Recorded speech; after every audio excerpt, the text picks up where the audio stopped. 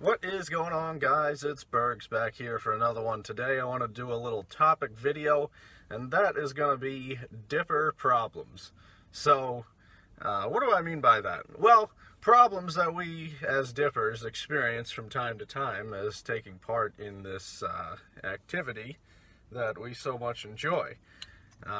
So without any real rhyme or reason or order to this, the first one that comes to mind that may happen to us pretty frequently is either not having a spitter when necessary, or you've got, let's say, half a bottle of water or half of whatever you're drinking, and you've either got to dump it out or chug it real fast in order to have a spitter. In fact, just before I threw this one in, this was about half full with water, so I slammed it down pretty fast.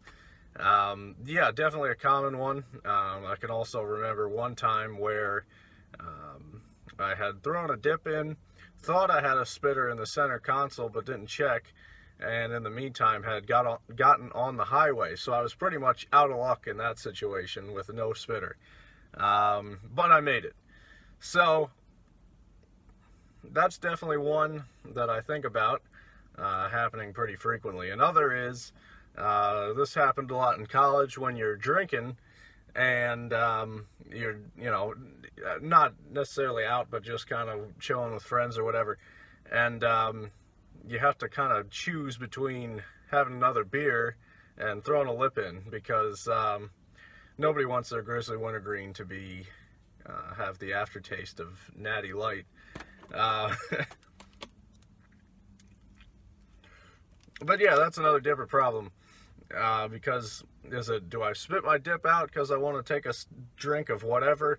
Do I deal with the fact that, and I can kind of drink with a dip in, but it's still not that pleasant, because no matter how good you are at it, you're always going to get a little bit of the flavor of the drink mixed in with your dip, in my opinion.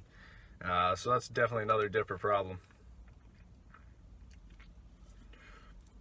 Another one, maybe not too common if you're not in a cold climate, but I had this happen to me once. I think I shared it before, where I left a tin in my car overnight, and it was in the dead of winter. So it was probably like 10 degrees outside, and I had gone to pack the can, and it wasn't Grizzly, I think it was Skol or Copenhagen, and I didn't have a firm grip on the lid portion. I had my hands around just, lower than what I should have, and not around the lid. So because it was cold, the lid I found out the lid no longer fit on as well as it should have. So after 1, 2, and on the third, or whatever it was, the lid came flying off, dip went everywhere, all over my car. It was a disaster. But yeah, that's a cold climate dipper problem for sure. So, as I try and think of some others here, yeah, for those of you that have mud jugs, your mud jug filling up and overflowing faster than you think also is a common dipper problem. I've found that they fill up pretty fast. I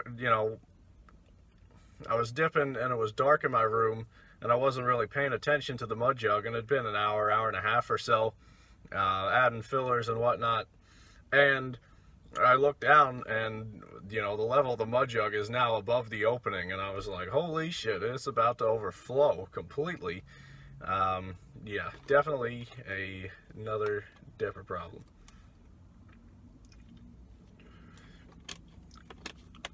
Also, this may apply to some of you.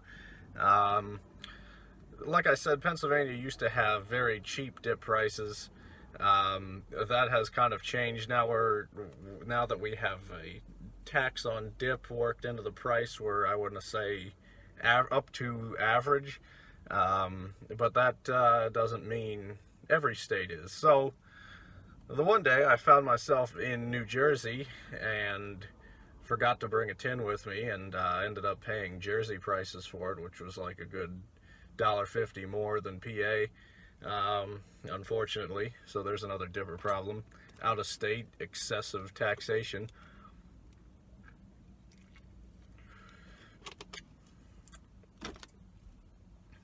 Let's see, what other Dipper problems can I come up with?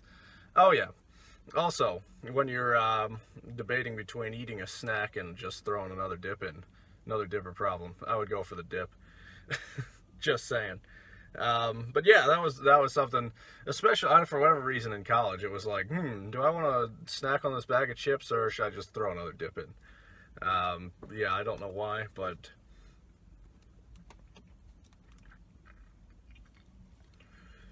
let's see what other problems I have encountered. Spilling a spitter or an overfilled mud jug or whatever on your lovely living room carpet. Yeah, that happened once or twice. Not proud to say that. I remember I had a mostly full 20-ounce Gatorade bottle that I don't know what the hell I was doing or thinking, but ended up dumping it off the end table and right onto the carpet. A quick response got that cleaned up without issue, but it certainly could have been worse. So yeah, and you know, that goes further than that. Carpet, clothing, whatever, dip will stain it if you don't clean it up quickly. You got to be fast on it before it really seeps in there. If you've ever had that happen, you know that's a tremendous Dipper problem. So, as far as the purchase of dip, the, you know, ignorance or what have you of our lovely convenience store workers at times can be a frustrating Dipper problem. Or the general population thinking dip and chew are the same thing, or using the terms incorrectly. But yeah, when you say, I'll take Grizzly Wintergreen long coater pouches, and then they hand you pouches anyway, or they just stare at the shelf in kind of disbelief at what you're asking for. Or the other day when I was at Wawa and they had a sign up about Skull Spearmint pouches, and I said, I'll take a can of Skull Spearmint pouches, please. The cashier promptly says, Skull doesn't make spearmint pouches. I'm like, well, you've got them on the shelf and you've got a sign up advertising them, they're new. Oh, really? You know, Dipper problem.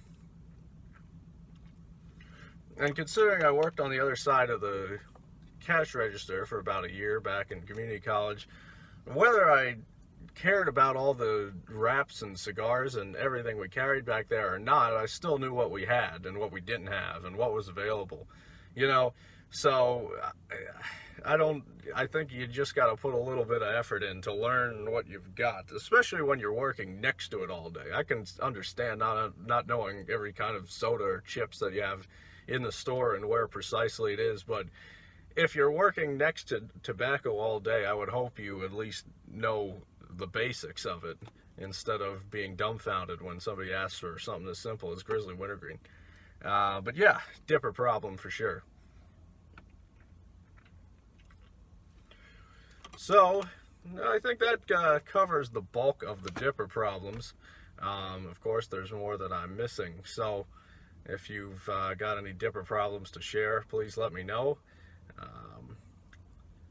If you enjoyed the video, leave it a like, leave a comment, subscribe if you haven't already. Check out Winnington Outdoors, Wayside Lee 83, and Dirty Pat Walsh. And make sure to follow me on Instagram and Snapchat at abergs95, and I will see you next time. Take care.